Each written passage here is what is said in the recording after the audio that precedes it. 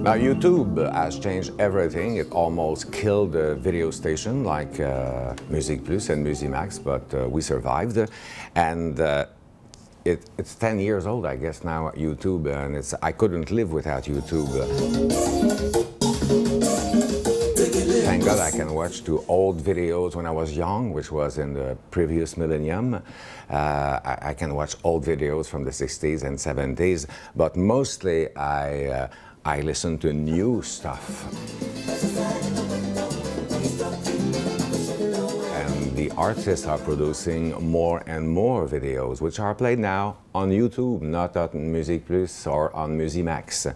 You probably don't watch MusiMax or Music Plus for 4 or 5 consecutive hours. We used to do that 20 years ago, but that changed. We have YouTube now. Well, if you feel for a trip of nostalgia, there's nothing like YouTube. You need imagination and a keyboard and YouTube. And then you type whatever name and the show, and it pops up on YouTube. So and you can watch it on your TV with the sound system and everything.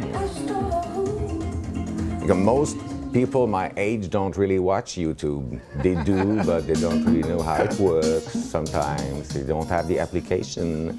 I couldn't live without YouTube.